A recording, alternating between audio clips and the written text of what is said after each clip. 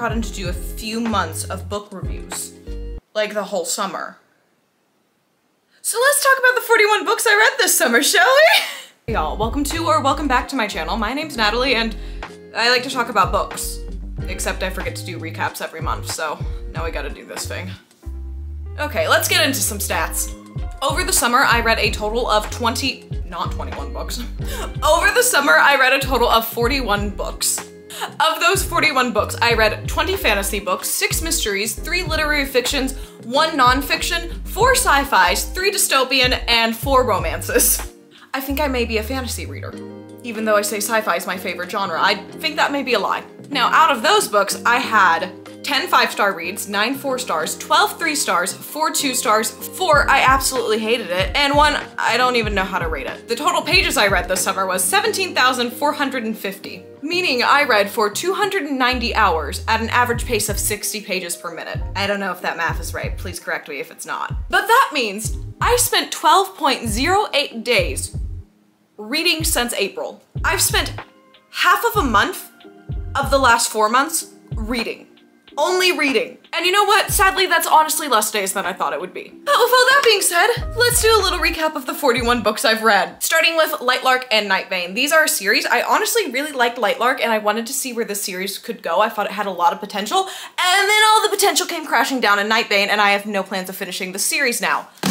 You're following Isla, who is a leader of one of the 6 kingdoms in this world, as she goes to work/compete with the other leaders of the realm to try to break this curse that's been around for 600 years. This book is filled with world building, betrayals, friendship, romance, some decent little fight scenes. And this book, I don't remember anything about it. I just didn't like it. I've blocked it out of my head. As Good as Dead. This is the last book in the Good Girl's Guide to Murder series, and it fell so flat for me. The first 200 pages of this book are so good. Oh my gosh. 6-star read material. But then the last 150-ish pages just destroy the story and destroy the likability that Pip had throughout the whole series. Overall, I ended up giving this book just a 2.5. Then we have The Assassin's Game. I don't know where my copy of it is right now. I'm being so honest. It's gone. It's honestly just a really easy murder mystery read. If you're looking for something that'll be quick, get you back into reading, this will probably grab your attention. It's based on a high school boarding school campus where they have this game of Assassin they play every year, but this one escalates very quickly into not being a game. Overall, I enjoyed it. I gave it 3 stars, but nothing really to go running to the bookstore over. Next up, Legend. This one is lent out to my nephew because I thought he would just love this book. It's a dual POV book of a dystopian society, and you're following someone who is on the outskirts of society that already sees the corruption of this society, and then you're following our other character who is on the inside of the society, and she's looked at being one of the smartest young minds to come about recently. And slowly we see her worldview shift to our other character's worldview.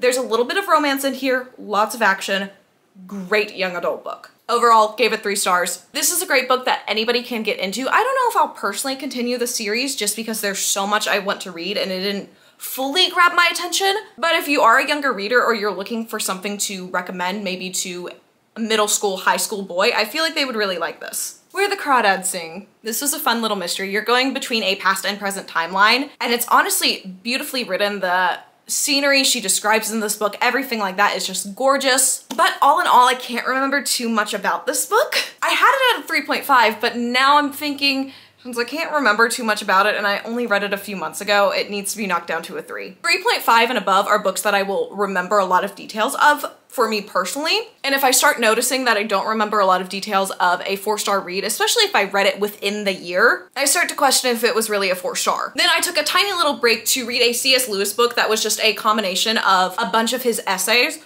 which there is one in here where he talks about what aliens would mean if they existed to the Christian faith. It is so interesting and was so random to read in this book, but there's so many good little essays if that's something you're interested in. Truly, I'm not qualified to rate C.S. Lewis books. I'm not smart enough, but I give all of them 5 stars. First Light Wins. I listened to this on an audiobook when I was on a road trip to see my parents, so I got all of it within like a weekend of driving back and forth. Amazing. It was a good mystery novel. It kept me on the edge of my seat. The character development was really fun. There was double cross on top of double cross. Fascinating. I really enjoyed it. I ended up giving this one 4 stars. The romance was interesting, the double crossing, all the twists and turns. I really, really enjoyed it. Honestly, if you're going on a road trip, mysteries are just the best. After that, I started the Divine Rivals series. And if you've watched any of my videos, you know I love this series. In Divine Rivals and Ruthless Vows, you're following two writers for a journal in town. It's kind of a realistic fantasy world, historical fiction mix of genre. But the thing that makes me love this book so much, first off, is Rebecca Ross's writing. It is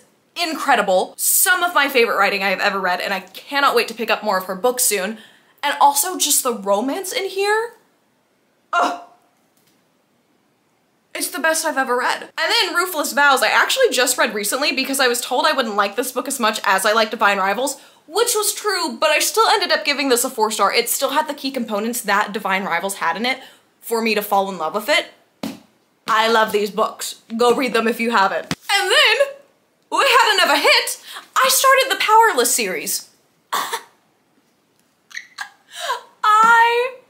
I really love this first book. It is so fun. It's got like Hunger Games characteristics to it, and it just pulls from a lot of popular tropes that are just so fun to read. Just know it is going to be very predictable, but such a comfort in that way, and I just enjoyed it so much. The romance in here is also super fun. It's very different than Divine Rivals. The writing is not as good, but overall, this is just a quick, easy, fun fantasy read if you're looking to get somebody into fantasy.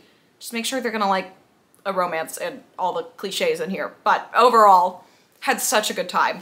Ended up rating this one 5 stars. Now, Reckless. I know a lot of people don't like this book, but I did. I gave it 5 stars at the time, and I don't know if it's because everybody else doesn't like this book or what. This is kind of more of a cat and mouse chase. It's very different and a lot shorter than Powerless is, but I really liked it. I had a fun time. I liked the banter. I think her writing got better in this book. I overall just had a good time and rated it 5 stars, but I question it every day. Maybe it's a 4-star book. It probably is. But I don't feel fully confident in taking away the 5 stars I gave it. You can say I have bad book taste for it, but this is my book taste, not yours, okay? I'm sharing my book taste, not your book taste. You can tell me you hated it in the comments, and that is perfectly fine, I understand. But for now, it's gonna keep its 5-star rating because I feel too bad to put it back down to 4 stars. Even though 4 stars is still a book I loved.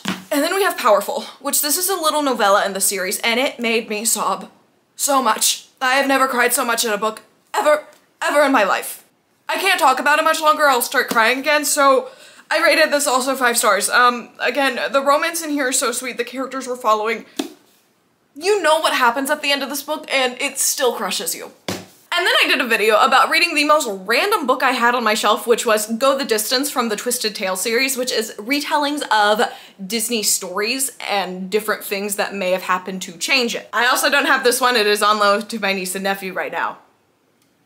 I gotta keep the next generation reading, what can I say? Overall, this book is just exactly what you thought it would be. Super simple fantasy. You're following the characters you know and love in those Disney cartoons. I am personally a giant Hercules fan, and it has been one of my favorite Disney movies for so long, and now they're turning it into Broadway musical in London, and I'm having to hold myself from buying plane tickets over there. Somebody needs to bring it to the States for me, okay? Side tangent out of the way. I just love Hercules, and this felt like a little taste of my childhood and was so fun to read. If you don't really like Disney movies or you're just not a Disney person, don't pick up these books. Honestly, don't pick up these books unless it's about a certain character that you really love. I think that's where you're gonna find the most enjoyment from them. Overall, I gave it 3 stars. I had a good time. I didn't really have anything to complain about. It was exactly what I thought it would be. I started watching the TV show for The Summer I Turned Pretty, and I can pretty confidently say you can just watch the TV show. You're really not missing anything in these books. If anything, Belly is just more annoying. And I probably won't finish the series, but I did have a fun time if you're looking for a fun, easy summer read, especially if you have a younger teenage girl in your life who is looking for a good read. This would be perfect. I would have eaten this up as a kid. And I don't say it's for a teenager as looking down on it. It would just be way more fun to read if you were in the same life stage as her. Overall, I gave it a 3 stars because I had nothing against it. And just because I say that a younger audience would enjoy it more does not mean it's a bad book. That launched me into my Emily Henry reads. I did not read all of these back to back. I just want to talk about all of them at the same time because that makes the most sense in my head. So Happy Place was my first Emily Henry book, and honestly, I did not like it. This book is just miscommunication trope to the max, and it drove me insane. I know a lot of people love this book, and I am not judging you if you like it. It just did not click for me. I found a lot of the characters pretty annoying, and they're all 20 to in their 30s, and none of them could seem to communicate ever, and it just was driving me insane. I don't even know if I really like the love story in here. I ended up just giving it 3 stars because, Again, it's a fluffy summer read. I had a good time reading it, okay? Then I picked up Beach Read. And wow, this was a big improvement. The love story in here was so much more fun. The characters were really diverse. You're following these two writers as they have this bet on writing a book in the other writer's genre. They end up moving right next door to each other. I like to say Emily Henry books are disguised as fluffy romances with a little bit of trauma on the side, because all of them have it. I found myself rooting for the characters a lot more in this one and understanding some of their bad decisions a lot more than I understood the ones in Happy Place. There is a little miscommunication in this one as well, but it's not as bad as Happy Place. Overall, I gave this 4.5 stars. And then I read Book Lovers. And I love Book Lovers so much. I love this book. The romance is so sweet. The writing is fantastic. You're set in a small town. You have a big city girl come into a small town, but she falls in love with the man that she's known in the big city that has kind of been her work rival. They are not rivals for very long in this book at all. They start their romantic relationship pretty fast, and their friendship even faster than that, because they're both just bonding over how much they hate the small town. This one had me tearing up. There's also a beautiful sister relationship in here. There's a couple little plot twists that just really tug at your heartstrings, and I adored it. Did I say I rated that 5 stars? Yeah, I rated that 5 stars. Also, I think you got moved. Then I read Atomic Habits. If you're wondering, Natalie, you don't normally read nonfiction, you would be right. Being honest, I don't remember much about this book, but it was a good nonfiction book, and I feel like it taught me something at the time. I really only read this because everybody in my family said I had to read this. Why does it feel like I'm reciting this at gunpoint right now? But truly, I really only read this because everybody in my family really liked it, and it does have some really good thoughts and opinions for forming habits, everything like that. Very well written, but I'm a fiction girly through and through, so I don't feel qualified to rate this. Oh my gosh.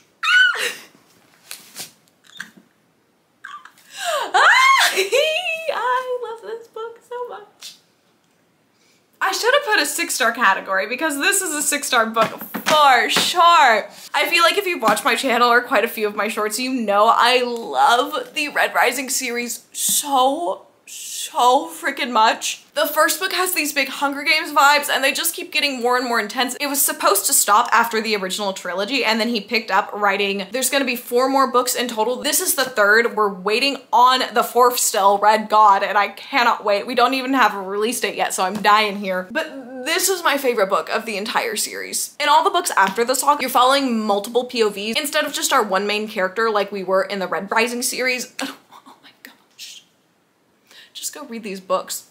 They are adult sci-fi. That is just really due to the language and violence in these books. They are pretty intense, and the pacing is a little different than YA, but it's still fast pacing and doesn't really feel like it drags on like some adult books do. Very, very good. 6 million stars. 5 million? How many stars can I give a book? Because that book gets all of them. Then I read the next 2 books in the Caraval series. I don't like the Caraval series. You're following these girls as they're running away from their dad because he's awful into this Caraval night event that happens where it's very magical, very whimsical. It's a lot of fun. And if it sounds like it's up your alley, go ahead and read it. I just can't stand the main characters in here. Didn't fall in love with the world. Overall, these are like 2.5 star books or 3 star. I can't remember what I gave them, nor do I really care. Man, I was on a roll with getting some of these series finished. I then read Dance with Thieves and Vow of Thieves. I really love this series. It is advertised as an It is advertised as an enemies to lovers, but it is not.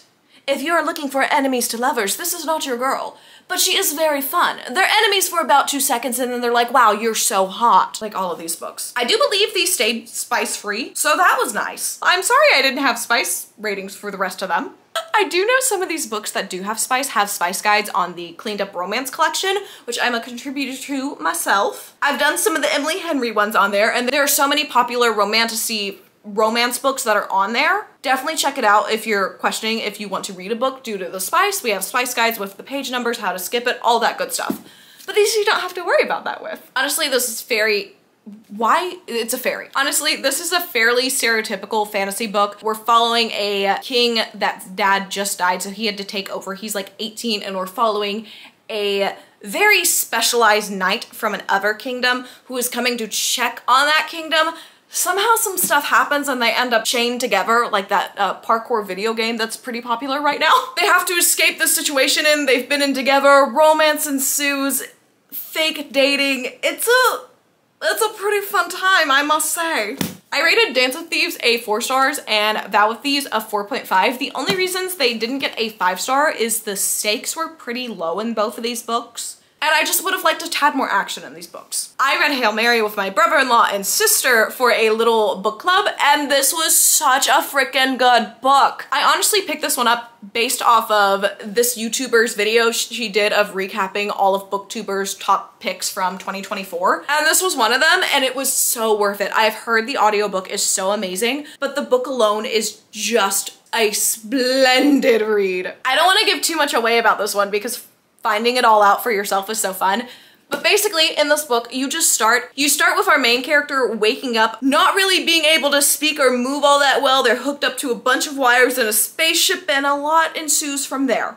If you like sci-fi at all, this is written by the same writer that wrote The Martian, which I haven't read yet. I need to go check that out. But just a super freaking talented writer. I have nothing but good things to say. They're also in the beginning phases of production for a movie of this, so go ahead, check it out now so you can say I read the book before there was even a movie trailer out. 5 stars all around. I've started the Selection series, and if you've heard me talk about these, you know I just say these are the reality trash TV of the book world, and I love them for that. There's really nothing to learn from them. They're just fun YA books that feel like you're watching The Bachelorette but in a dystopian setting, and I can't complain about that. 3 stars. Sci-fi. This is another sci-fi book. This is why I say I love sci-fi and it's my favorite, because all sci-fis I rate so high. I love sci-fi series. I need more recommendations if you have them. This one honestly kind of came out of left field. You're following this world where no one dies anymore from old age, so they have scythes that kind of act like the Grim Reaper and take certain people out. And we're watching 2 scythes in training during this whole thing. There are some extra stakes added. There's a lot of really good plot twist in here, and it's just such a fascinating world. And I cannot wait to continue this series. It was so fun. You guys would never know it if I didn't say anything, but my camera battery died. The best decision I ever made. Sorry, I had to put on my glasses because I'm blind as a bat to try to find the battery case. I'll get back to the batteries in a second. The only reason I don't wear glasses in videos, I wear them day to day. I honestly really like how they look on me. Just the ring light that I have reflects off of them really badly, so I don't like the look of them in videos. I just don't want you to think I don't like my glasses because I absolutely adore them. Anyways, battery, best decision I ever made. It makes filming long videos like this much easier. Okay, I should have mentioned this with Vow of Thieves, but I read that during a 24-hour period, but I read that during the start of it.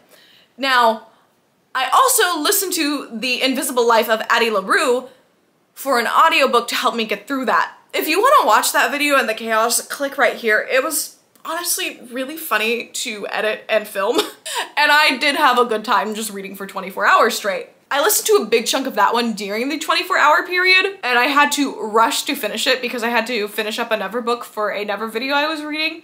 But overall, I did enjoy it. It's a realistic fantasy book. You're following this girl who got a wish with a god/demonish creature, and she wanted to live forever. But she gets to live forever, except no one ever remembers her. And we're following her on this journey, and a little romance ensues where this guy, for some reason, can see her and remember her. It's very, very interesting. And if you want a little magical realism book, great little read. I ended up giving it 3 stars. It wasn't anything mind-blowing, but I had a good time. I also listened to Heavenbreaker on audiobook. This wasn't at the same time as Addie LaRue. Yeah, now, I love sci-fi. This was just a bad sci-fi book, in my opinion.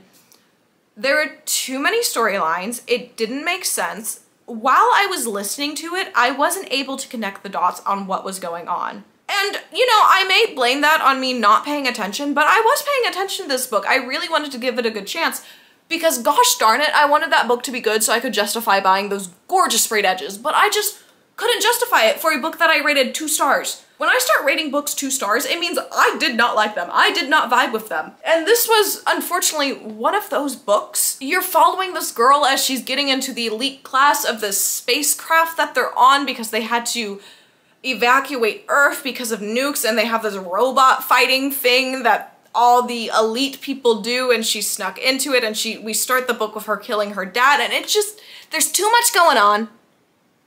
The romance is not good. It was compared to like Fourth Wing, which it is just so not. But I want to put this in here like I put it in the video I made about reading this book. I thought it was such an interesting idea, and I wish the author would have had more time to edit it, make it how she wanted, and I would consider picking up some of her books again. It just wasn't edited well enough, and it ended up being a scrambled mess, unfortunately. But don't worry, I came back with a bang after reading that, because then I read Mistborn. This is my first Brandon Sanderson, and the only Brandon Sanderson book I have read to this day still. He is an author that is so worth the hype he gets. This series is so good.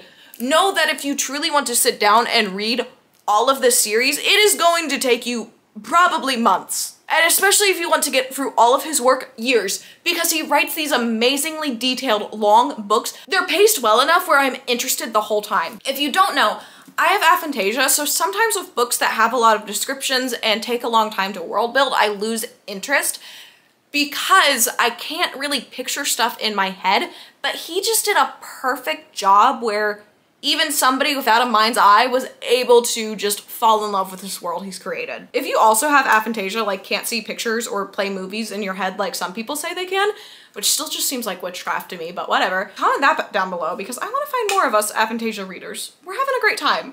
I feel like people are really confused when I say I can't picture stuff and still enjoy reading, but it's about the vibes. I love books with heavy dialogue. So good. Then I read Normal People. This is just a book about two not normal people that are just on the struggle bus the entire time. I had no fun reading this book, 2 stars. Right after Normal People, the shortest book I read during this time, I think, I picked up Priory of the Orange Tree. This book is so big, but the best thing is, this book is technically the same length as this book.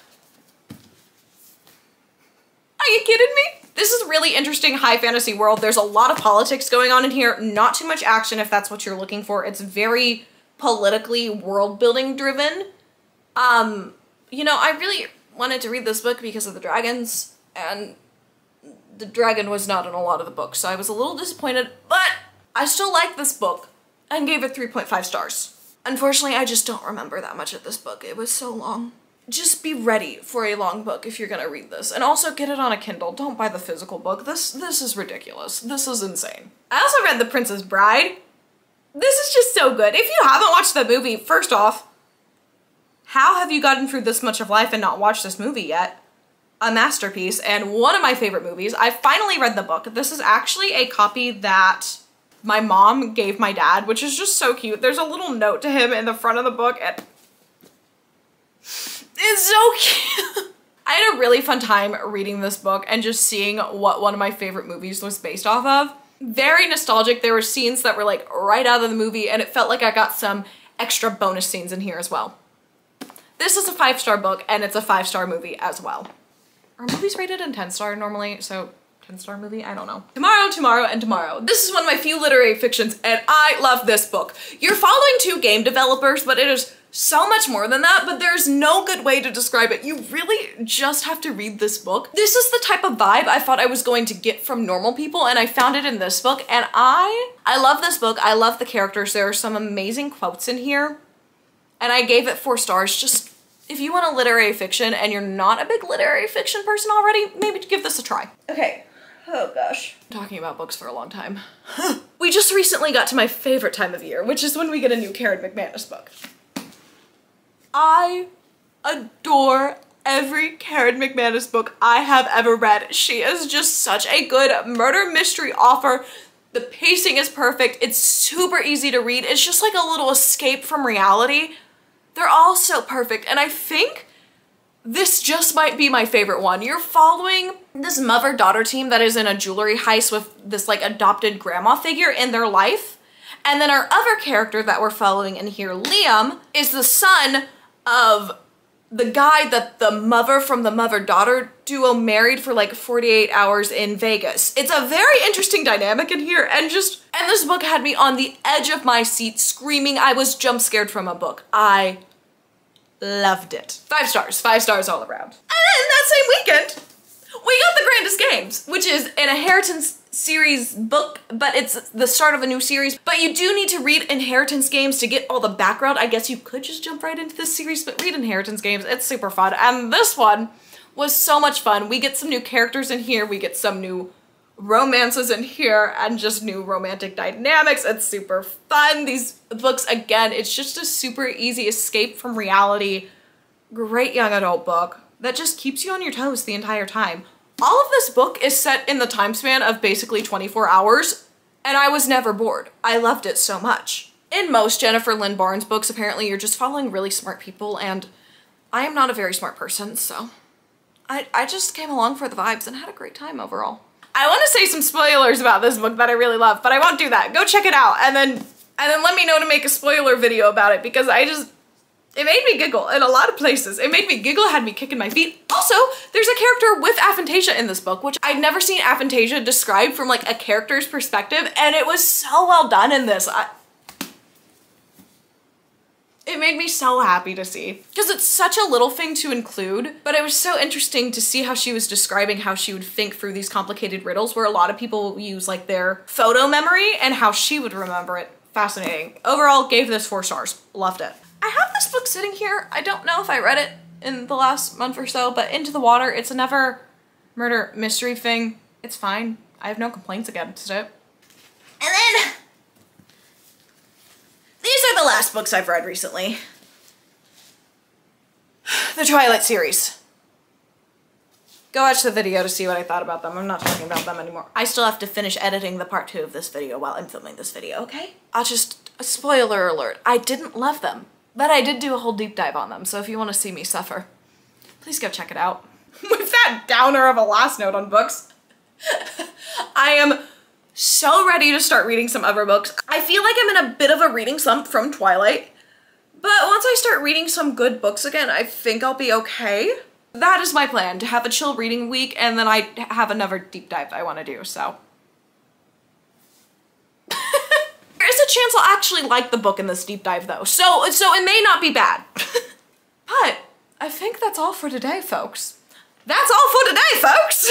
If you're still hanging around this late in the video, thank you so much. Please like, comment, subscribe. I had a great time filming this. I feel like the last time I sat down to film one of these, I had only been filming videos for like a month or so, and I was so shy in it, and I was so worried about getting the plot of the book across, and in this one it was just based all off of vibes, which is really just my channel and reviews in general from me. So if you like that, hit that subscribe button, stick around, and I hope y'all have a wonderful week, and you have a fall full of wonderful, wonderful books. Let me know if you're adding any of the books in this video to your TBR. I'm so interested, and give me some book recommendations for some fall books that I need to read. I'll see y'all in the next video for another chaotic reading vlog. Bye y'all.